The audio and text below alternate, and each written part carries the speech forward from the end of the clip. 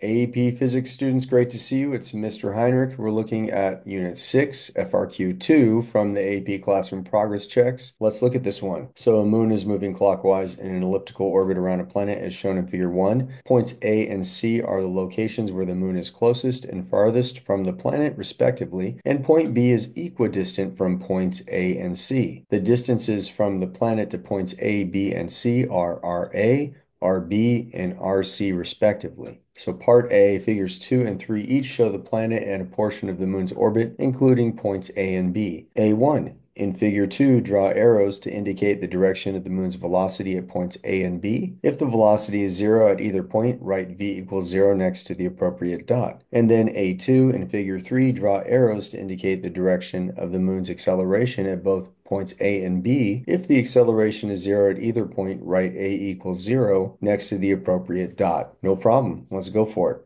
All right, well, for A1, we're looking for the velocity, and we know that as this moon travels in this elliptical orbit, that its linear velocity will always be tangent to the curve. So at this point, point A, it's got a tangential velocity, meaning this velocity is touching the curve at one point only. And at B, we would also have a tangential velocity. And don't worry about making this shorter or longer than this velocity. They're not concerned about the relative lengths at this point in the problem. And for A2, they want the acceleration vectors. So as the moon is trying to head in a straight line, it's not able to because there is a center-seeking acceleration acting inward just like that. We call it centripetal acceleration. And at B, there is also a pull on this moon to the planet, and therefore the acceleration is along the same line. Remember, if there's a net force acting this direction, there will also be an acceleration. Again, this is a centripetal acceleration just like this one. All right, that's it for A. Let's go on to B.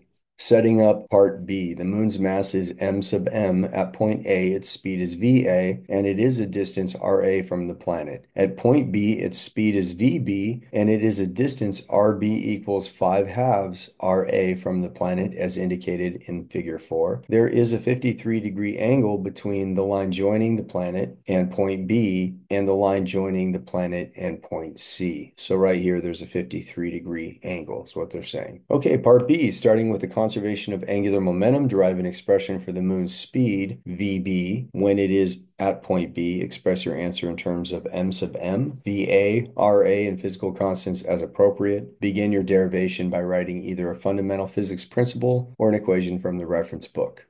All right, so part B, let's check out how to find VB using the conservation of angular momentum. That is to say, the sum of my initial angular momentum will equal the sum of my final angular momentum. All right, so what's going on initially? And in the last progress check, I was substituting in I omega for L. And I was a point mass in the last FRQ also, so I was mr squared, and omega was V over R. And therefore, my R canceled out with one of the R squared R's, and you ended up with mRV. And that completely works, so we can do that, but there is another equation for L. Angular momentum L is also equal to the momentum times the radius. But keep in mind this is the perpendicular radius, and that's going to help us here. All right, so let's get into it. So initially, our moon is right at this location A, and it's a distance RA from the planet that's right here. So using this equation, remember that P is equal to mv times that perpendicular radius. So I can put in mass of the moon times my velocity A times my perpendicular radius. But you'll notice the radius is perpendicular to the velocity, so let's just put in RA, and that's good. Going over to the other location, which is point B, we can see that things have changed a little bit. We still have the same mass for the moon, but our velocity has changed. It's velocity B at this point. But what about our perpendicular radius? If I just look at this radius, which I know is 5/2 of RA, that's not going to quite cut it because this radius is not perpendicular to that velocity VB. So what I need to do is remember this is 53 degrees right there. And I can continue this line and then drop a line right here. And now we have this line right here, which is perpendicular to VB. What would this side be? Well, if this hypotenuse is RB, then this side would be RB times the sine of 53, correct? Okay, so let's plug in RB sine 53 right in here. And there we go. Yeah, I had to kind of write down and add a slant, but you can see that it's all right there. Now, what do we have on both sides? Well, we've got the mass of the moon on both sides. Let's cross it out. And let's solve for the thing we're looking for, which is VB. VB would be equal to VA times RA all over RB sine 53. And we're so close. But if you look at our given list, we have VA, we have RA, but RB is not one of our givens, but RB is equal to this amount of RA. So let's plug that in for RB. I will get VB equals VA RA all over 5 halves RA times 4/5. Where did 4/5 come from? Well, 4/5 is sine 53. Let me prove it to you. A lot of people forget about this special triangle right here. This is a 37, 53, 90. And with this triangle, this side is 5x, this side is 4x, and this side is 3x. And what is sine again? It's opposite over hypotenuse. So the sine of 53 would be equal to 4x, the opposite side, over the hypotenuse, 5x. The x's cross out, and sine of 53 is 4/5. So I'm plugging that in for the sine of 53 right there. Awesome. What happens to the 5's? Oh my goodness, they cross out. And check it out. This 2 crosses out, leaving this 4 as a 2. 4 divided by 2 is 2. And what else crosses out? The RA's cancel out. So everything's dropping. And we get this simplistic expression, VB equals VA over 2. That is to say that when the moon is right here, it's traveling half as fast as when it was right here at point A. Let's box this answer and let's move on to part C. All right, part C. On the axis in figure 5, sketch a graph of the moon's kinetic energy as a function of its distance r from the planet. RA and RC are the distances from the planet to points A and C respectively. Notes, your graph should only include distances attained by the moon for the orbit shown in figure 1. On the vertical axis, the quantity Ka is equal to 1/2 m sub m VA squared. And on the horizontal axis, we're looking at how that kinetic energy is going to change from point A to point C in the moon's elliptical orbit. So just to give context, we're looking at kinetic energy at point A all the way to point C. What's happening with kinetic energy?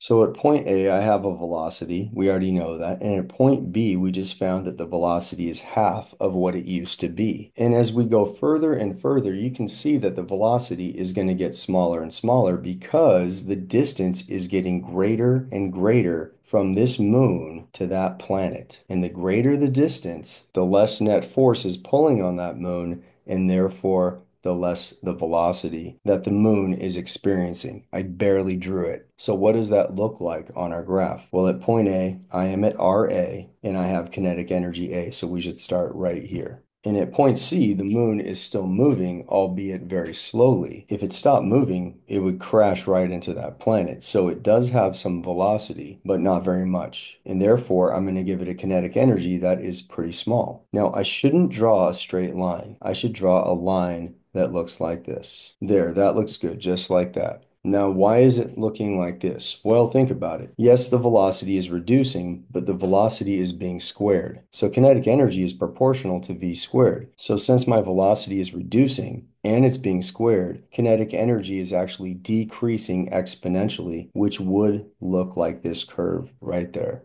Okay, C is done. Moving on to D. All right, part D, indicate whether the graph you drew in part C is consistent with the velocity and acceleration you indicated for point B in part A. It is consistent. Check that box, and let's talk about why. Okay, before we justify, I want to remind you of some important things. This is v sub A, this is v sub B, which is half of that velocity right there. And this is our acceleration that's pointing towards the planet, which makes sense. There's an unbalanced force producing this centripetal acceleration. But this acceleration actually has two components. It has a component AX and a component AY. But if you just look at this AX here, you can see it's acting against this forward moving velocity. And therefore, it makes sense that this velocity is slowing down because of that opposite directed acceleration. So when they ask us, are VB in acceleration at point B consistent with our graph? The answer is yes. And this is what we would say. The graph shows that at point B, the kinetic energy has been reduced. The acceleration, which is directed at the planet, has an x component that is opposed to the velocity at point B. Therefore, the velocity should be reduced, which corresponds with the reduced kinetic energy, which shows that the acceleration and the velocity are both consistent with the graph.